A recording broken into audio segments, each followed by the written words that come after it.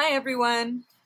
For your online discussion 3, you're asked to use a continuous line, a sustained gesture, and scribble gesture. But I don't want you to only use that. You can actually still use mass and line in order to create this longer gesture drawing. And this gesture drawing should take you about 10 to 15 minutes. So really upping the time and giving you time to capture this entire form. I still want you to work quickly. I still want you to really not get lost in the details, but try to capture the form and idea of these objects instead. And I want you to set up a more complicated still life, one with multiple objects and objects that have texture, so that that scribble gesture can become a way for us to start to describe a different kind of texture. In this case, I have chosen a skull and my orchid that I used in the last example, and I'm going to be showing you what I expect for you to be doing. And I want you to work in your journal again for this homework assignment.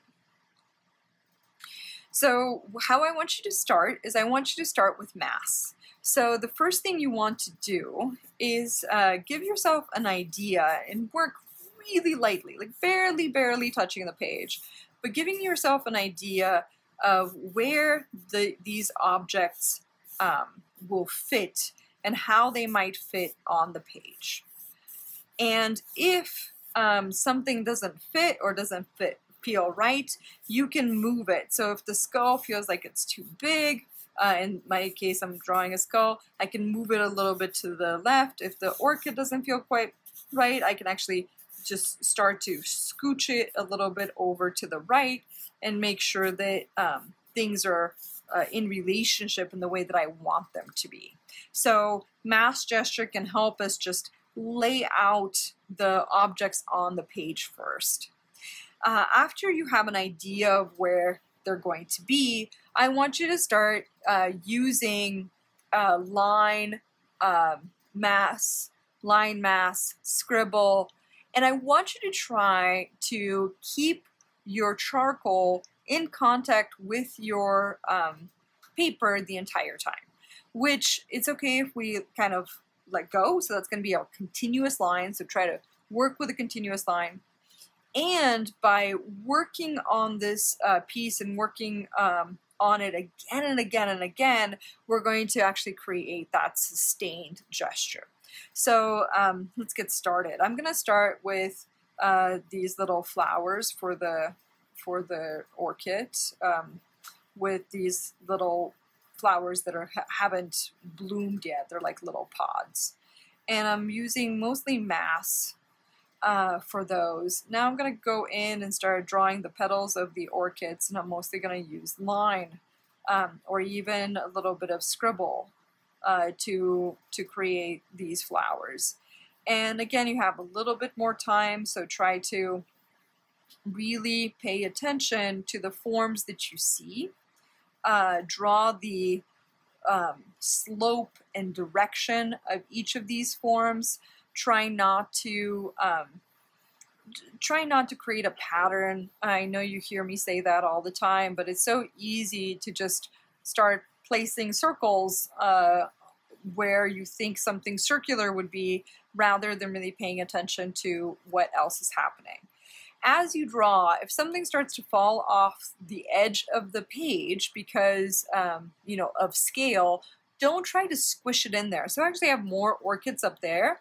It's okay, I'm going to let them fall off the page. I'm going to bring down the stem. I'm going to think about that there's a stick that it's attached to right next to it. I'm going to use mass and start to add in some of these, like thick green leaves. I'm going to use line to capture the edge of those leaves.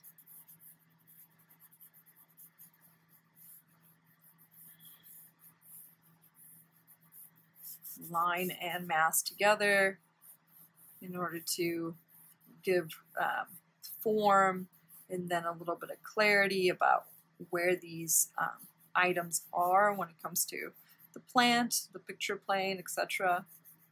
The interior of that plant. I'm going to work with line to capture the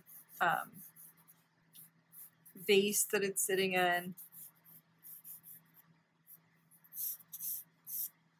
And then I'm going to work on my skull.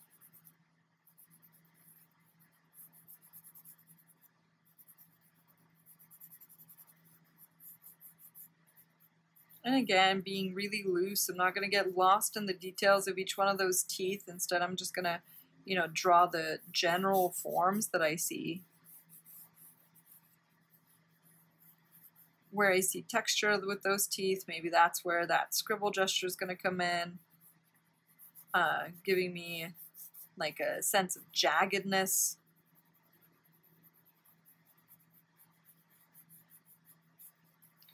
Working on that eye socket. And again, you can see that I basically haven't really taken my hand off of the paper almost the entire time.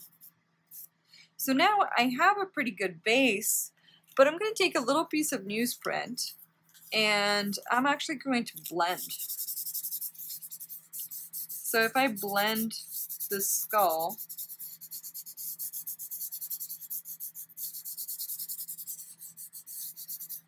maybe some of the vase.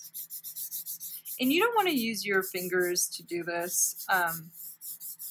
It pushes oils from your fingers into the paper. So you actually want to blend with a tool. In this case, a piece of paper like newsprint really helps us to do that. And now I'm going to go back in and I'm going to add those details back in over this blended form.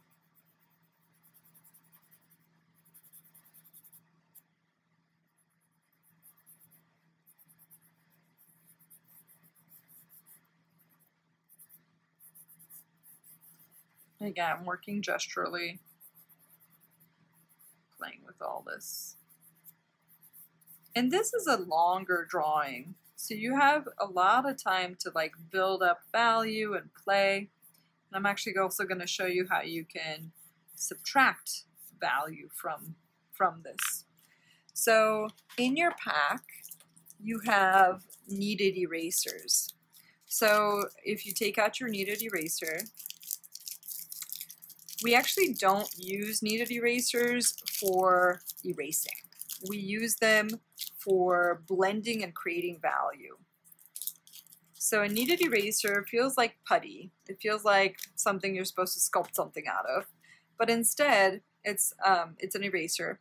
These erasers are actually big, so I'm actually going to use only half of it or a quarter of it. You want to pull them apart to warm them up. I know it sounds funny, but when you first get them, they will feel cool, and the more you pull them apart, the more malleable they get.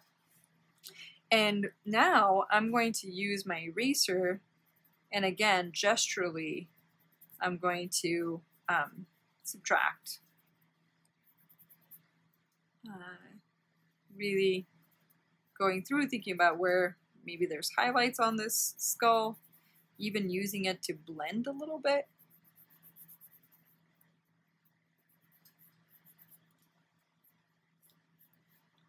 I'm going to erase some of the vase too. It just feels like it got a little too dark for me. So I can soften an edge, I can blend. Yes, I can also erase, but that's really not how we use the kneaded eraser. I'm going to add his little nose back in, the teeth, the edge there.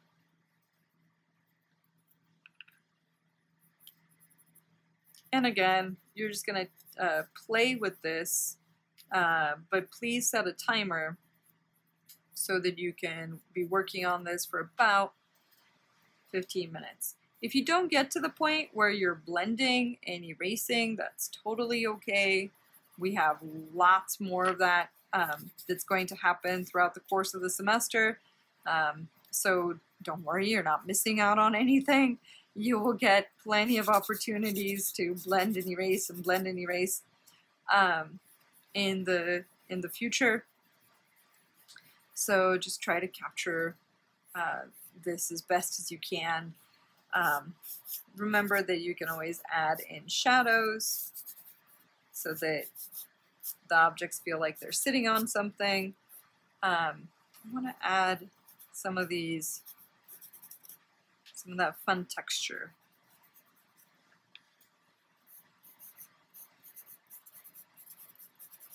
It's on this too.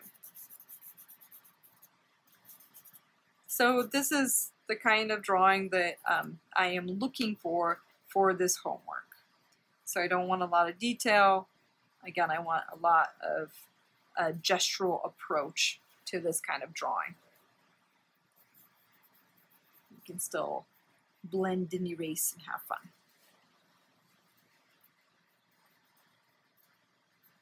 After you're finished, post your drawing as well as an image of your still life. And remember to do your peer reviews. So this is your online journal 3, online discussion 3.